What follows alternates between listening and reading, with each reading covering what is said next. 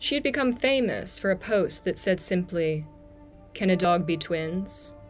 That was it. Can a dog be twins? It had recently reached the stage of penetration where teens posted the cry face emoji at her. They were in high school. They were going to remember "Can a dog be twins" instead of the date of the Treaty of Versailles, which, let's face it, she didn't know either. It actually wasn't difficult to write the internet at all. I felt that it was a language that I spoke, but it was also true that what I was putting in the book were not really posts, per se. They were not tweets. They were not necessarily entirely in the language of the internet. You had to construct something fake. But that was a challenge that I felt that I could really rise to.